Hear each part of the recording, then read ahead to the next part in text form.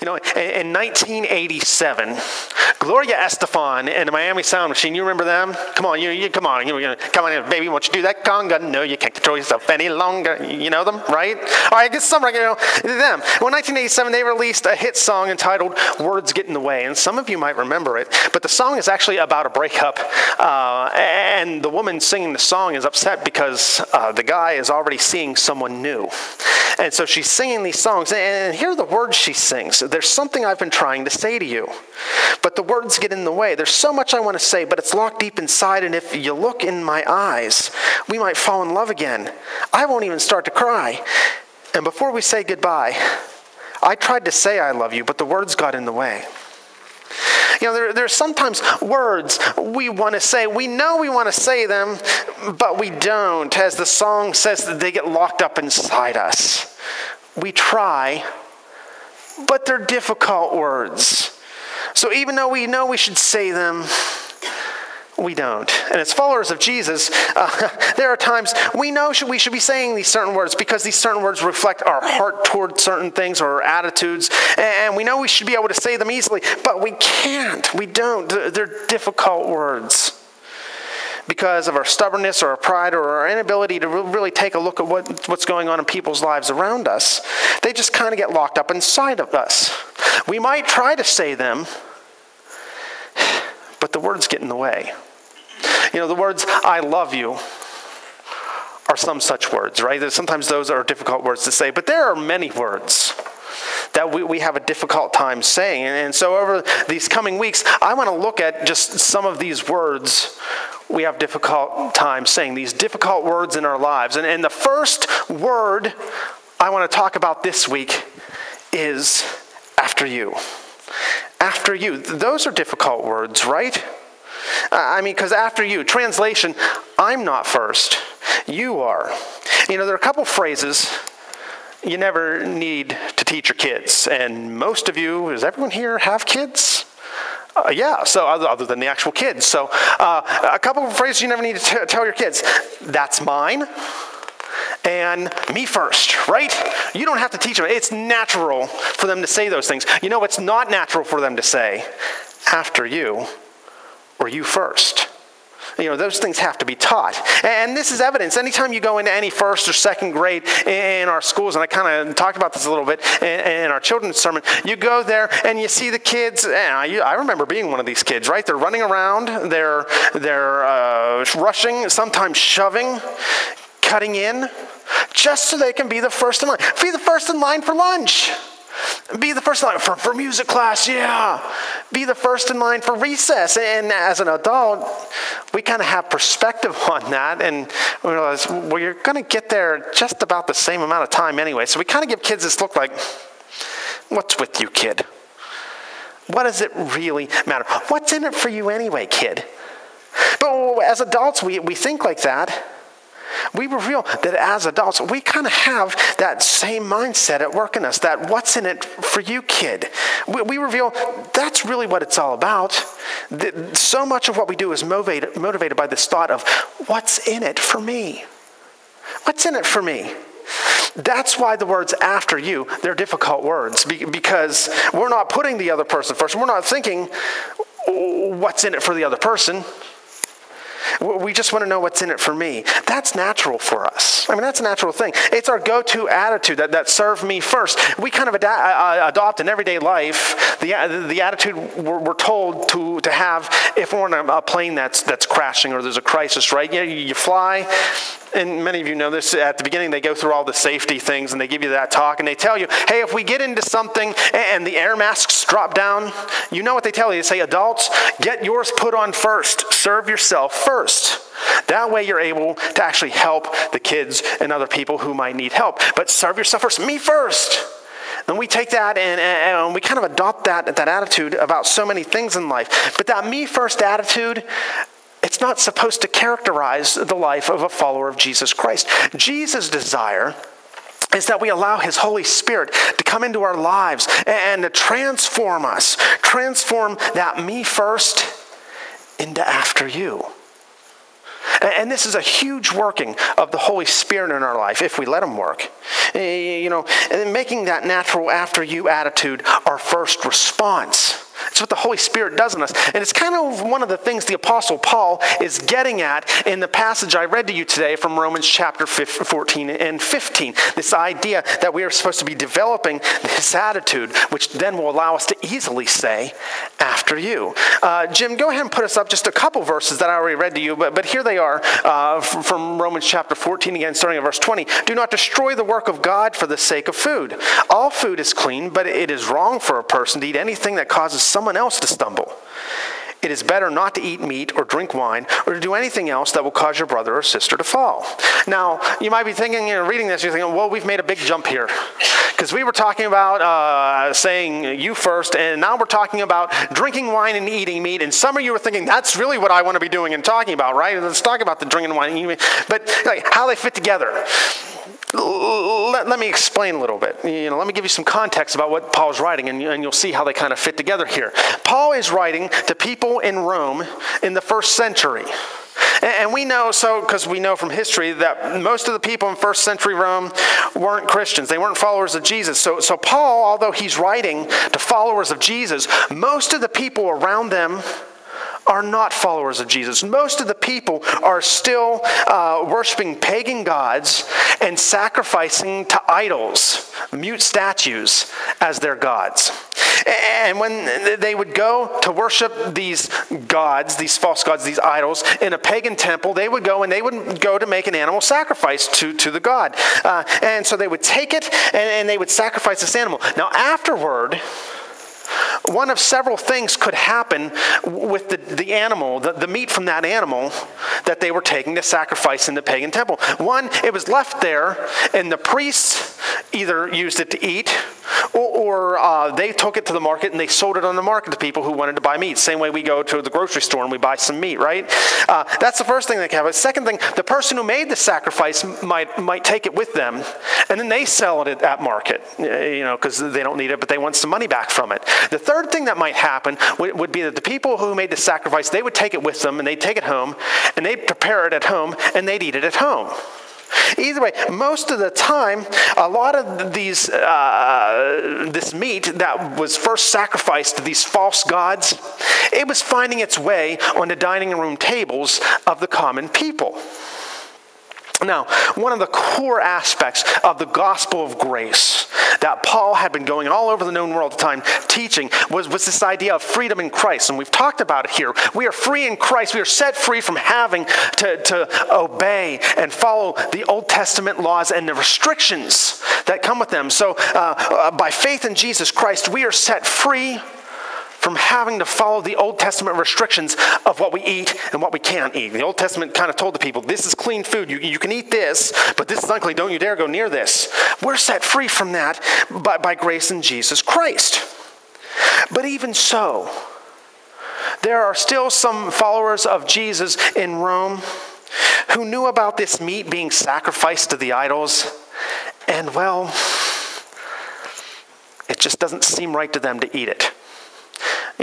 Perhaps they thought, well, I'm betraying Jesus. They felt like maybe they were secondhand participating in these sacrifices to these false gods. And they thought, that dishonors my God. So they didn't want to eat. It just seemed wrong. And so Paul, in writing in Romans here and in other places, his teaching that is, if it seems wrong to you, then it's wrong to you. That's your conscience is battling within you. Follow your conscience. Don't eat that meat. Paul's saying that might be the Holy Spirit convicting you of this personally for you. Don't disobey the Holy Spirit of God in you. That's the sin when we disobey God. And that kind of brings us to where Paul is here in these verses then. In Christ, you are free to eat anything. He says right here, all food is clean. But then there's verse 20. It is wrong for a person to eat anything that causes anyone else to stumble. Meaning, if you're with one of these people who thinks it's wrong, it's sinful to eat this food sacrificed to idols, don't you dare eat it in front of them. Don't you dare invite them to eat with you. Don't you ask them, hey, do you want some of this? Because Paul says, that's you tempting them to join you. It's wrong for them. Their conscience is against it. And so you are enticing them to sin. You're bringing your brother and sister down. Don't do it. You know what Paul's advocating for here? He's advocating for us to have a you first attitude. Because sure, eating this meat might be a good thing for me. It's tasty. Maybe it's on sale. Maybe it fills my belly better than anything else in the fridge or whatever substituted for a fridge back in first century Rome. It's my favorite food in the world to eat. You see, there's a lot in it for me. That's why the words after you are difficult words. You have to give up what you like, what you want, for the sake of your brother or sister. After you, it's actually words that say, I serve you, or I sacrifice for you. And none of those are easy words. Those are all difficult words. You know, it all kind of reminds me of a situation that I recall my junior year in college. I was in my Bible 300 class. And we were talking, and it was October, so it was a timely conversation, you know, because it's October now. And we were talking about how evil manifests itself in the world. And as the conversation went on, it turned to the celebration of Halloween. And I realized that there were quite a number, by far not a majority, but quite a number of people on campus who did not celebrate Halloween. They were convicted of the evil things that sometimes take place on that night. So they saw the whole holiday or the whole observance as evil. They wanted nothing to do with it. They thought it was wrong. And this by far was not an attitude that was unknown on campus, because even my Bible professor, he was the one who took that stance. Just like, I want nothing to do with it. It's wrong. But still, every year, the official student activities organization on campus held an event in October where all the traditional Halloween things were going on and being celebrated and being held. It wasn't called a Halloween party, but it was kind of like a big campus-wide Halloween party. Now, I've always been part of a family that just always loved going out and trick-or-treating and doing things at Halloween and celebrating a lot of these traditional Halloween things. But even I could see that on campus, this was an abuse of this Christian freedom that Paul talks about in Romans 14 and 15. I mean, going out and doing stuff that the majority of the people all liked, even though it was encouraging those who thought it was wrong to participate. It was all around them. They couldn't help but be part of it. And this wasn't, we were exercising our freedom poorly. And I made sure people knew because, hey, I was editor of the campus newspaper. So that week I put in an editorial in the campus paper, you know, saying all these things. And we got back responses on it because you put something out there, you always get responses. And the responses, a lot of the responses like, but we like this. We're not harming anyone. We have fun doing this. We don't think there's anything wrong with doing this. And I agree. But you know what that is? That's us saying, me first. Christ, through Paul, here is calling us to say, after you. Letting go of our pride, letting go of our rights, as the song Lay Me Down said. We say after you. You know, in verse 21, Paul writes, it is better not to eat meat or drink anything else that will cause your brother or sister to fall. He says, exercising your freedom in Christ, that's a good thing. It's good that we have freedom in Christ. So it's good to go out and exercise your freedom so you can eat and drink and be merry. But in this situation, Paul says it's better not to. See, something's good, but you got an opportunity for something better here. It's better to say it's about you. It's better to say after you. You know, it's easy to serve ourselves and to say me first, but saying after you, that's better. You see, something's easy, but you can get better. So often we sacrifice what is better for just what's easy. You know, how sad is that? And that's why after you, they're difficult words. When we fail to say after you, we're actually refusing to adopt that heart, that temperament that those words reflect. And we're sacrificing stuff. Jim, show us, please. Jesus himself talking in Matthew chapter 20, verse 26. Whoever wants to become great among you must be your servant. Familiar words. Who knows these words? We know these, right? Here they are. Becoming a servant is what Jesus is telling us here. That's what's required. in order to be able to say the words after you. Jesus knows it, and he lives it. And he knows you can only say after you once you have changed your heart, changed your attitude to one of serving and sacrificing for other people. That's the only way you can say these words. And he goes on, because he knows that it's absolutely required if you ever want to become great. You see, that's what he says. If you want to become great, if you want to become great. Now, as followers of Jesus, we aspire to greatness.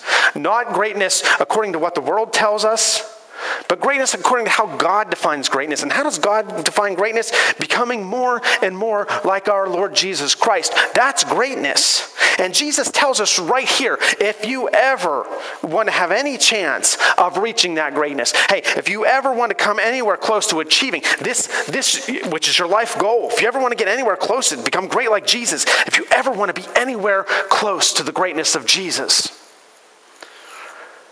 then the words after you must become easy words, because they're easy words because they reflect your attitude, they reflect your heart. They become easy words because you have truly given your life over to being a servant of others. How many of us sacrifice greatness in Christ, just because we refuse to say after you? Getting back to our text from today, Romans chapter 15, verse 1, Paul writes, "We who are strong ought to bear with the failings of the weak and not please ourselves." You know what he's saying? He's saying, you who are strong believers, you who want to be strong in your faith and your dedication, you who want to reach that greatness in Christ, you need to be saying after you. Stop looking to please yourself. Jim, show us here how he follows it up in verses 2 and 3. Each of us should please our neighbors for their good, to build them up. For even Christ did not please himself. Each of us should be saying to our neighbors, those around us, you first, after you. We should be focused on their good. We should be focused on building them up instead of ourselves. I remembered this week a scene from one of the original Scooby-Doo episodes. You wonder why we had that, right? Here it is, a scene from one of the original Scooby-Doo episodes, the better ones, way back in the originals. And I don't even remember anything else about the episode, but I remember this for years. And I didn't even remember enough about it to look up more details this week. I just couldn't find anything. But there's an episode in which Scooby and Shaggy, you know them, our heroes Scooby and Shaggy, they need to go somewhere spooky. I don't know where. And they're there arguing about who's going to go first. Not because they're being considerate of each other, because no, in this case, going first is the selfless thing. Staying back is the selfish thing. So you go first. No, you go first. You go first. And you know how the argument finally ends? Shaggy finally says to Scooby, Scoob, I'll go first after you. And so Scooby, of course, he's tricked, because it sounds like Shaggy's being generous and he's going to go first. So Scooby goes, and it's kind of a silly and a funny moment. And I remember after all these years. But I think sometimes that's how we are as followers of Jesus. We like people to think we're serving them. We like to look like we're serving them. But really, it's only a guise, right? We're like Shaggy, So often we say after you, only when we've kind of thought about it, we realize, ultimately, this serves my own purposes. But our focus should be instead, not on ourselves. We should be seeking to build others up. After all, that's what it means to follow Christ. Christ did not please himself. It says it right there. Christ said, after you in all things, unto death, he said after you. And we must be willing to do likewise if we are following Christ. And if we cannot do likewise, if we cannot say likewise, we have to consider whether we are really following Christ. It's squirm time, isn't it? The question is, who has God put in your life right now to whom you need to start saying after you? And these people are everywhere. It might be that woman in Walmart who keeps getting in your way. There's always someone in the way at Walmart, right? You know this. It might be that guy who's in line in front of you in Subway, and he's taken forever to order his sandwich, and you just want to get going. Might be something that hits a little closer to home. Might be someone in your family, a child, a spouse, a parent, a sibling.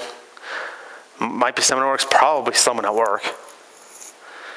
This is someone in this room, someone in this congregation. Who do you need to start saying after you to? Money Magazine from October 2012 had an interview in it with Harvard Business School professor Clayton Christensen. And I don't know if Christensen is a follower of Jesus or not. I do not. But his words certainly hit home according to what we're studying here today.